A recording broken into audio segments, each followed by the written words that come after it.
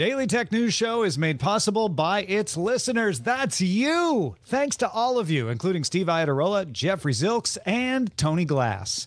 Coming up on DTNS, the UN asks countries not to blow up satellites in orbit. Seems reasonable. Amazon wants to eliminate barcodes. And do you know what the fastest growing brand was in 2022 worldwide? It was Meta. A lot to unpack there. This is the Daily Tech News for Friday, December 9th, 2022. In Los Angeles, I'm Tom Merritt. In Studio Colorado, I'm Shannon Morse. Drawing the top tech stories from Cleveland, I'm Len Peralta. And on the show's producer, Roger Chang. Sarah Lane's off today. I almost wish Roger or I would have gone to New York just so we would have all 4 major time zones. I would like being in New York. Because usually Amos is here. Amos is still off, so we don't have Alaska. Maybe one of us should go to Hawaii. I don't know. We'll figure that out. Oh, I'll go. Okay. But then we wouldn't have the mountain time zone. Keith can fill in. Time for the quick hits. Elden Ring took home Game of the Year at the Game Awards Thursday, but the Game Awards is as much or more about game announcements as it is about game winners. Here are some of the big announcements. Final Fantasy XVI coming to the PS5 on June 22nd. Diablo 4 got a release date of June 6th. Star Wars Jedi Survivor arrives March 17th. From Software announced that Armored Core 6 Fires of Rubicon is coming to the PlayStation, Xbox, and Steam sometime next year. And Horizon Forbidden West and Cyberpunk 2077 will both get expansions next year. The U.S. Federal Trade Commission's lawsuit to halt Meta's proposed acquisition of Within Inc. began on Friday. Within is the maker of VR apps like Supernatural. The FTC says that Meta is attempting to dominate the VR fitness market by buying its competitors. Meta told the court it believes the FTC improperly defined the market and underestimated competition coming from companies like Apple, Alphabet, and ByteDance. Yeah, this is the new look FTC trying to stop people from buying potential competitors. We'll see if they can convince a court to do that. Google added passkeys to Chrome Stable M108. That allows password-free logins if a website supports it. There are a few out there that do, PayPal, for example. If you're using Chrome on Windows 11, Mac OS, and Android, you can now use passkeys on participating websites. And Google also added passkey syncing support to Android. So you can sync from Android using either Google's own password manager or a third party like Dashlane or 1Password. Yay, passkeys. Apple and Ericsson reached a cross-licensing agreement on patented cellular standard essential technologies. This settles lawsuits over 5G patents from October of 2021. A trial on the lawsuits began this week in the Eastern District of Texas. And PlayStation VR 2 pre-orders are open for everybody with a PlayStation account. They opened last month, but you had to register and then be chosen by Sony to put in an order for the PSVR 2, but it appears you can now order the VR 2 headset from the PlayStation Direct website, and you might even get it within a week or two of the February launch. Let's talk about exploding missiles. The UN General Assembly passed a resolution Thursday asking countries not to conduct direct ascent anti-satellite tests, aka ASATs, if they will result in space debris. You can conduct one, just don't blow anything up, okay? A Russian missile test in November 2021 where they blew up their own satellite. Nobody's blowing up other people's satellites, but Russia blew up one of its own satellites, and it caused enough debris that the International Space Station, staffed partially by Russians, required crew to shelter in docked capsules temporarily. Russia, China, India, and the U.S. are the only countries who have conducted ASATs, but the U.S. was the only country to vote in favor of the resolution out of those 4 countries. So some celebrities will get an up-close look at any of the space debris and the ISS if a planned SpaceX mission actually takes place, and it sounds like it might. In 2018, SpaceX auctioned off seats on the first crewed test of the Starship vehicle, which will take 8 days to circle around the moon, coming within 200 kilometers of the surface. Japanese fashion industry billionaire Yusaku Maezawa bought all of the seats for the entire mission, which will be called Dear Moon. He then recruited people to join him and announced his picks on Thursday. All right, let's talk about who he picked. The crew will include Korean group Big Bang's lead rapper Top, a.k.a. Chae Sung-hyun, U.S. DJ Steve Aoki, Indian actor Dev Joshi, YouTuber The Everyday Astronaut Tim Dodd, Czech multidisciplinary artist Yemi A.D., Irish photographer Rhiannon Adam, photographer Kareem Ilya, documentary filmmaker Brendan Hall, and then 2 alternates in case one or more of those folks can't go for some reason on the wait list, on the standby list for the trip to the moon, U.S. Olympic snowboarder Caitlin Farrington and Japanese dancer Miyu. So Shannon, space tourism, not just for billionaires anymore, it's also for their celebrity friends and apparently photographers. The photographer part makes perfect sense to me. Yeah, I want a documentary filmmaker on there. What do you think of this, though? It's yeah, I have feelings. I'm most excited to see like Everyday Astronaut, a fellow content creator, a fellow YouTuber going up there. And for me, the photographers, the documentary, those folks make sense. The fact that he is going up there as well, that makes sense because he's very educational.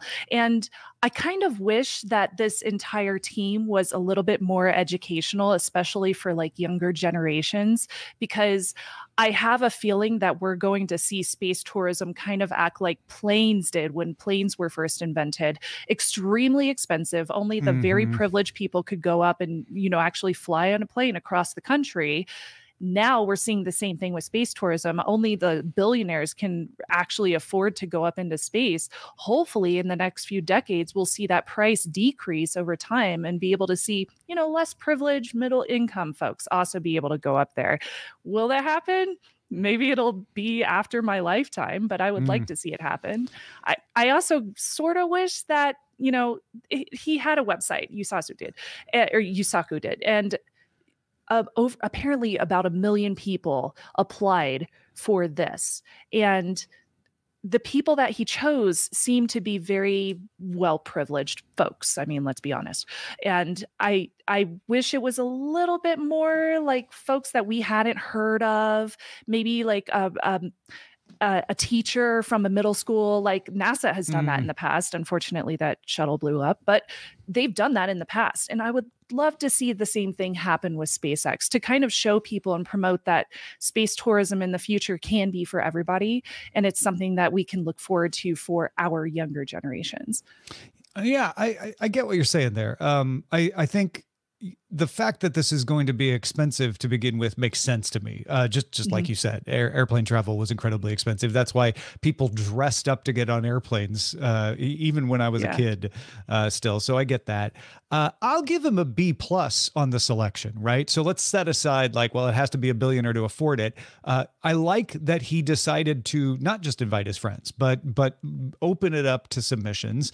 I think these photographers, most of which I'm unfamiliar with, are great because it's going to make me more familiar with them. It's going to be the kinds of things you would want people to do, which is take photos, you know, document the experience. They're from around the world. Granted, you picked an actor from India to represent India. I don't know. Maybe Dev Joshi's like a huge, proponent of astronomy, and that's a possibility, right? There are certain actors we could have picked here in the United States that you'd say, oh yeah, but they've always been in, promoting with NASA and stuff like that. Maybe that's true. I just don't know enough about it. I have no idea if Top should be working on his comeback album instead of going up to the moon. I'm not sure why he's there. I love Steve Aoki. Like, mic drop, Steve Aoki. Good job getting on there. But again, I don't know what he brings to that. Maybe composition, though. Maybe Top and Steve Aoki are going to like collaborate on music inspired by the trip, and that would be very cool. So I'm not against anybody on this list, but when it does come down to it, the reason I'm saying B+ instead of an A is exactly what you said. I would have liked to see somehow someone unexpected chosen, like you say, like an educator or something. But again, I like that everybody on here at least probably has something they're going to bring back with them from it. It's not just like, hey, I was friends with this guy, so I got on it. Yeah. I would like for all of them to bring something back, something so that I can feel like it's an experience that I can feel emotionally connected to, especially if I have kids in the future and I want them to look forward to this as something that they can potentially experience in the future. So for me, it's very much like future driven. I want this to be as much about like, regular people as it is for the celebrities. Yeah. But don't forget, it's dangerous. Like, yeah, it is. I don't mind waiting a few decades. Yeah. All right. Let's talk about Amazon trying to get rid of barcodes. When they were new, barcodes were revolutionary. They were a way for a machine to identify a product, something that you really couldn't do very easily. But robots are more sophisticated now and therefore have just as much trouble finding a barcode as you do at self-checkout at the grocery store. That's no joke. Amazon is therefore saying, you know what? We make a lot of fine warehouse robotics. Let's kill the barcode. Let's kill the barcode. Amazon started by taking pictures of all the products that travel through its warehouses in order to build up this library of product images. Amazon is they're using what is called a multimodal identification, which is this fancy way of saying that it uses more than one way to identify an item. Like they'll look at the size, the appearance, etc. Amazon uses its multimodal identification library of images to train a model to be able to identify those products without needing to scan any kind of code, a bar, a QR, or otherwise. So initially, they got accuracy around 75 to 80%, which is still really good, but they have refined that model enough to claim 99% accuracy now. Yeah. So they haven't brought it to the robots yet, but they have started with cameras. There's a test pilot they operated in Poland and now have the full thing running in Amazon warehouses in Barcelona and Hamburg. Here's how it works. A conveyor belt moves trays with products in it. That's just the way the Amazon warehouse automated system works. The algorithm then uses cameras to scan as the products fly by to see if the right product is in the tray. There's a list as this stuff goes out of what it's supposed to be. If you've ever got the wrong product in your Amazon box, that list failed. This system is going to check that. The longer they use this system, the more images they get and the better the model can become. That's important because it's fairly easy to scan an item that's sitting motionless in a tray, moving at a constant speed. That's what they're able to do with 99% accuracy now. However, robots and even humans pick items up, move them around, they move them fast, they move them in weird ways. So it's more difficult to recognize things in that situation. But Amazon is confident that it can get there. Eventually, Amazon wants this system to be good enough so that robots could just pick up an item and know what it is without having to scan and turn it around looking for a barcode. I feel like over time, this is going to make warehouse ordering and shipments so much more efficient and more accurate for customers as well as Amazon itself. And it will probably save them a ton of money on things like returns and refunds whenever you do receive the wrong product. In fact, I was talking to my mom on the phone this morning and she received the wrong product in an Amazon order, and she didn't understand how to send it back to them. So I had to walk her through the process. So this will also be really good for consumers who don't want to deal with like that stress and deal with that, especially around the holiday season. Have you ever been in an Amazon Go store, like one of those fully automated stores where you just pick things up and walk out with it? And it knows who you are and it charges you after you've left. It's so efficient and it's so fast. And you don't, like, if you're very introverted, you don't have to talk to anybody. It's kind of nice. We have a Whole Foods in Los Angeles. I think we have two of them maybe, where they put the Amazon Go system in the Whole Foods. So you walk in, you throw stuff in your cart, and then you literally just walk out and you get charged. That's why I sometimes look at when I was looking at this today, I was like, this is less than it seems in a way, because they already do this in grocery stores, right? Yeah. Now, granted, the number of individual SKUs, inventory items in a grocery store is lower than Amazon's entire retail operation, right? By an order of magnitude. You probably, I don't know, I'm going to guess you might have 1,000 or so, maybe a couple thousand individual items you have to track in a Whole Foods, whereas you literally have millions of items that you've got to track in Amazon. So it's a bigger deal if you want to get above 99%. And given the amount of things that Amazon ships, 99% is still going to allow a lot of misidentification, right? So you want to get that as close to 100% as you can get it. I guess what I'm saying, what I'm coming around to saying is this shouldn't surprise us that the company who's able to tell that you picked, a box of granola off the shelf in a grocery store is going to apply that to their warehouses, right? It makes sense. It almost feels like the grocery stores and like the Amazon and Whole Foods are like tests so that they can eventually bring the same technology to the warehouses on a much grander scale, because like these minuscule tests with human beings, like that's a good start. But what if you can really, really compound that and make it into a huge thing for the warehouse? Like, talk about profits. They're going to make so much money off of this. They're going to save so much time, and it's going to be so efficient. Like, I can see, of course, this is where Amazon is going to go with it. Yeah. It's good news for them. That's a really good point, because what Amazon did with AWS was say, instead of just running a website, let's be a cloud company. Right. And I think what you're pointing out is with their retail operations, they're saying, let's not just run a store. Let's be a logistics platform. Yeah. Yeah. Folks, we get a lot of great ideas about what to talk about the show from our subreddit. If you haven't checked it out, there's a great community over there submitting stories, talking to each other about the stories. You'll want to get over there and submit stories and vote on them at dailytechnewsshow.reddit.com. Now, this caught my eye on MLB.com, of all places today. Business intelligence company Morning Consult, which does lots of surveys, released their fastest growing brands of 2022. So I know a lot of you are immediately going to ask how they determine what a fast growing brand is. Here's what they say. They survey tens of thousands of people worldwide every day. If you follow politics, you've heard of Morning Consult. They do surveys in all sectors of businesses, politics, and all kinds of stuff. And for this survey, they measured, quote, the share of consumers who said they would consider purchasing from a brand over the course of the year. So I didn't see the survey, but I expect it means that they said, hey, here's a list of brands. Which of these do you think you will consider purchasing something from?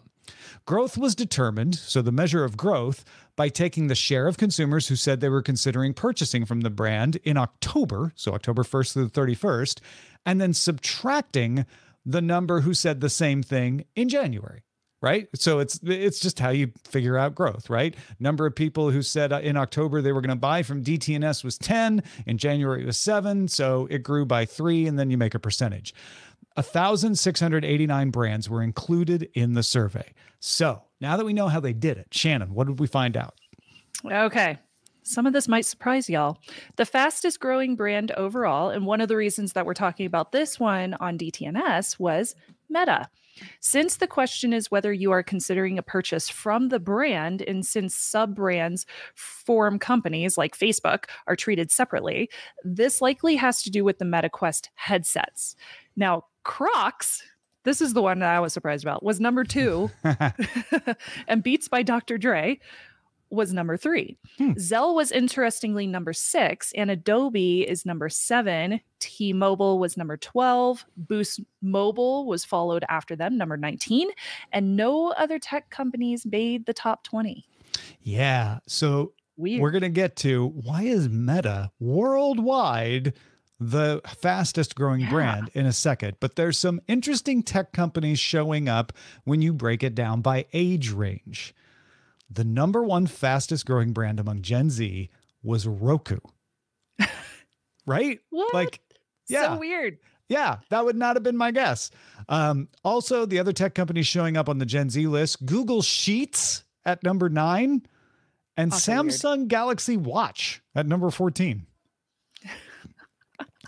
So strange. Let's get into the millennials, because the millennials dominate all online conversations, right? So the millennials, what do they care about? Actually, not much. Meta was number 11. No tech companies in the top 10. AirPods was number 16. Microsoft Excel was 17. Univision's streaming service VIX was 18. And Beats by Dre was 20. Beats by Dre. So crossing the generations in its appeal. Ooh. All right. Our generation, Generation X, had online clothier Shein at number 1. And see, I thought this was a Gen Z brand. We're the one. Maybe that's why we're like, hey, we should buy clothes where the young people clothes.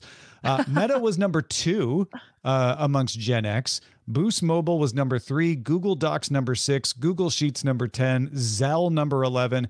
Microsoft Excel number 12. And then the old folks, the boomers, T-Mobile first. I'm going to buy one of those T-Mobile phones. Meta was also second among boomers. Booking.com third, because more retirees, so they're traveling. Microsoft Outlook, number 4.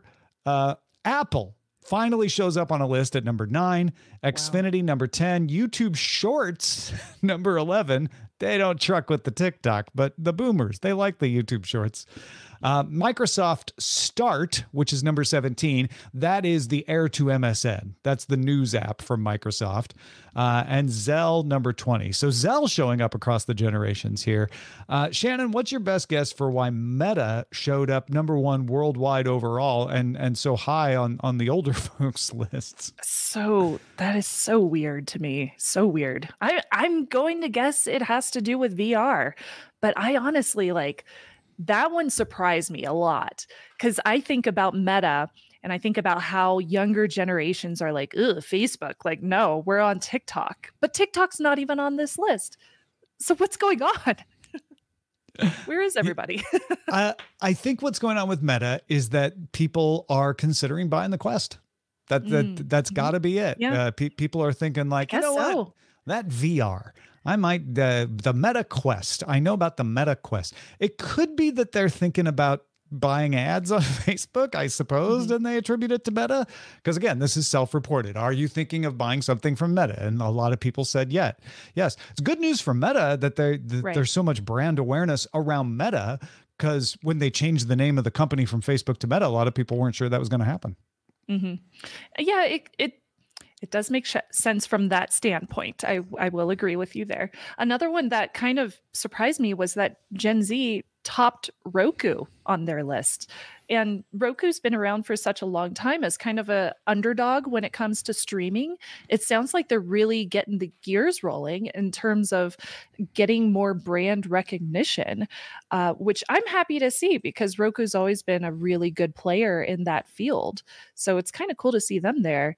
Google Sheets and Microsoft Excel being on different lists is not very surprising to me since a lot more people are working from home. There's a lot more remote work and using cloud platforms to do collaboration work. That makes sense. The other ones are kind of odd there. Zelle also kind of makes sense for payment platforms. That's definitely been growing in the past few years, but can we talk about Crocs at number 2?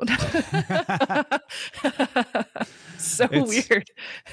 Overall, right? Like this, if it was a generational thing, I'd probably have more theories. But yeah, number 1 Meta, number 2 Crocs, number 3 Beats by Dre.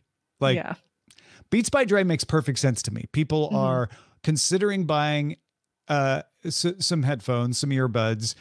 And they're probably like, I'll probably just end up buying AirPods, but let me see. I'm considering Beats by Dre. And so they're more likely to say that on here. That makes sense to me because they're cool. I have some Beats by Dre AirPods or earbuds, and I love them. I too. I think the Roku thing is very telling that Gen Z is not into cable, right? Xfinity is the boomers. Roku is Gen Z, but it's Roku. It's not Fire TV.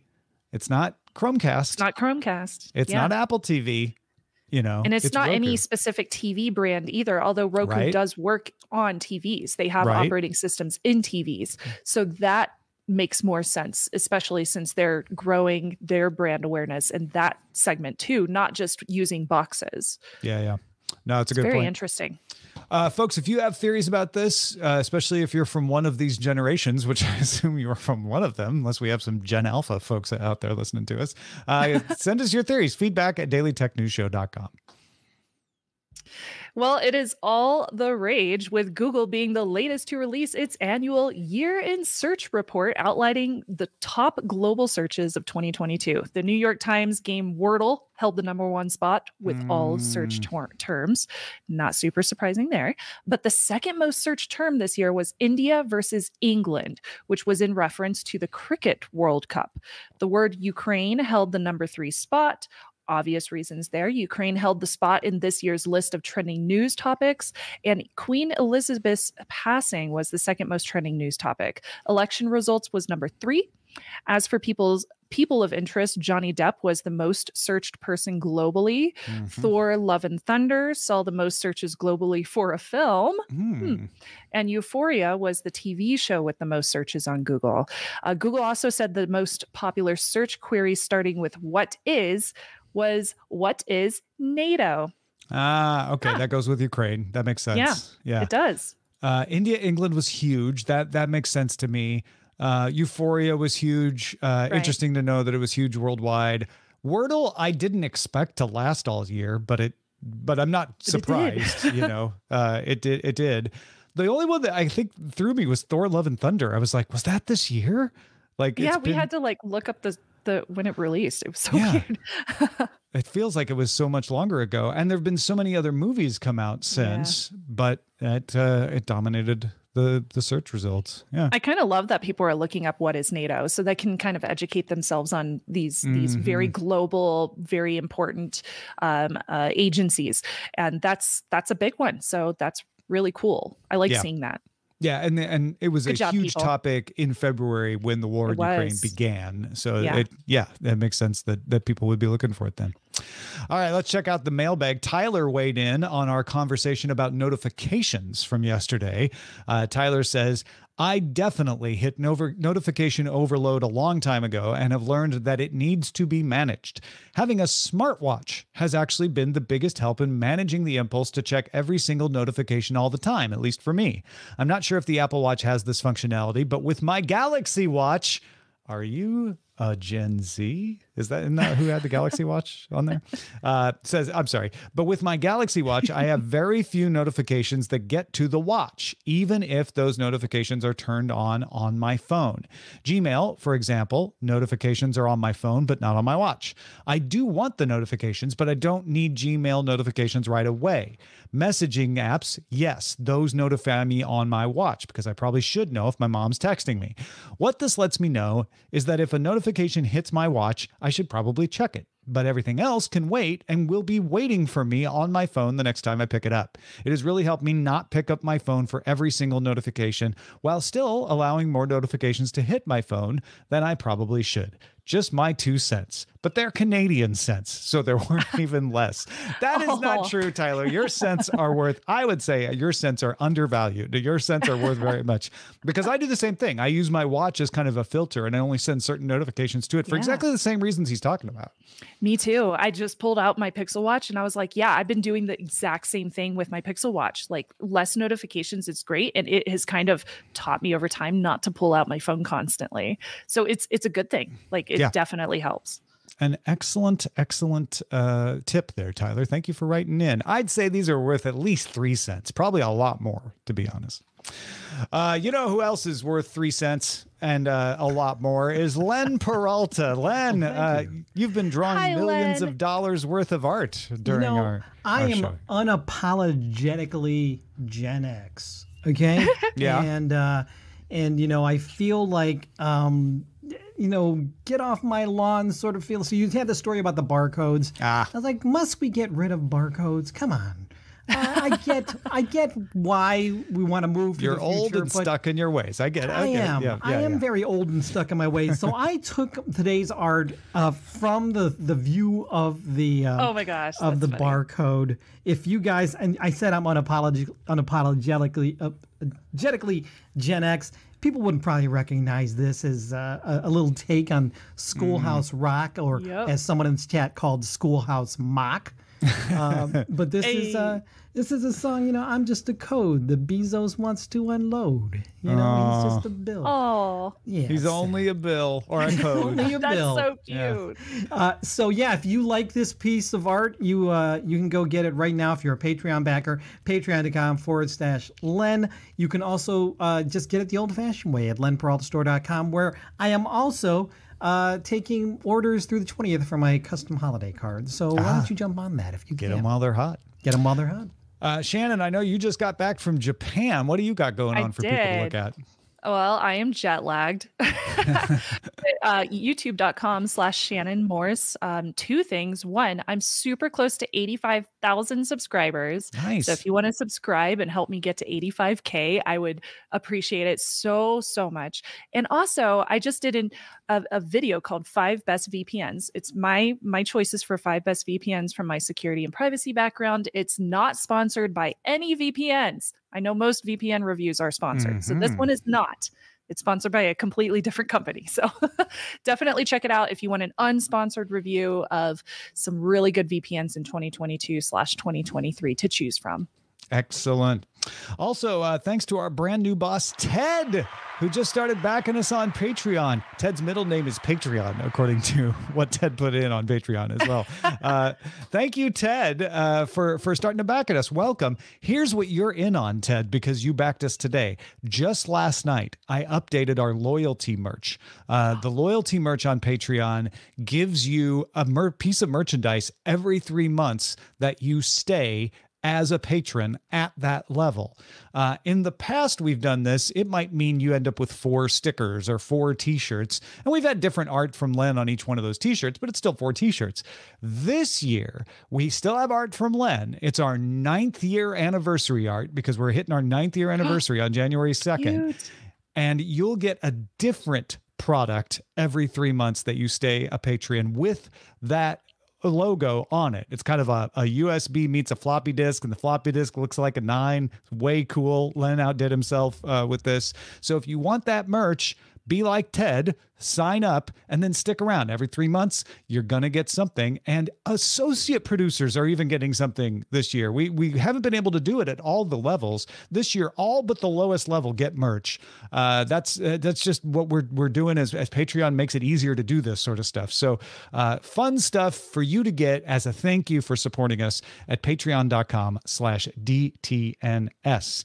Another thing you get if you stick around is, of course, the ability to listen to Good Day Internet, our extended show. It's going to start now. You can also catch the show live Monday through Friday, 4 p.m. Eastern, 2100 UTC. Find out more at dailytechnewsshow.com/live. Back on Monday with Iyaz Akhtar. Talk to you then. This week's episodes of Daily Tech News Show were created by the following people: host, producer, and writer Tom Merritt, host, producer, and writer Sarah Lane, executive producer and booker Roger Chang, producer, writer, and host Rich Straffolino, video producer and Twitch producer Joe Kuntz, technical producer Anthony Lemos, Spanish language host, writer, and producer Dan Campos, news host, writer, and producer Jen Cutter, science correspondent Dr. Nikki Ackermans, social media producer and moderator Zoe Detterding, our mods, Beatmaster W. Scottus1, BioCow, Captain Kipper, Steve Gaudarama, Paul Reese, Matthew J. Stevens, aka Gadget Virtuoso, and J.D. Galloway. Mod and video hosting by Dan Christensen. Video feed by Sean Way. Music and art provided by Martin Bell, Dan Luters, Mustafa A., Acast, and Len Peralta. Live art performed by Len Peralta. Acast ad support from the amazing Tatiana Matias. Patreon support from Dylan Harari. Contributors for this week's show included Nika Monfort, Scott Johnson, Justin Robert Young, and Shannon Morse. Guests on this week's show included Andrea Jones-Roy, John C. Dvorak, and Rich DeMuro. And thanks to all our patrons who make the show possible. This show is part of the Frog Pants Network. Get more at frogpants.com. Diamond Club hopes you have enjoyed this program.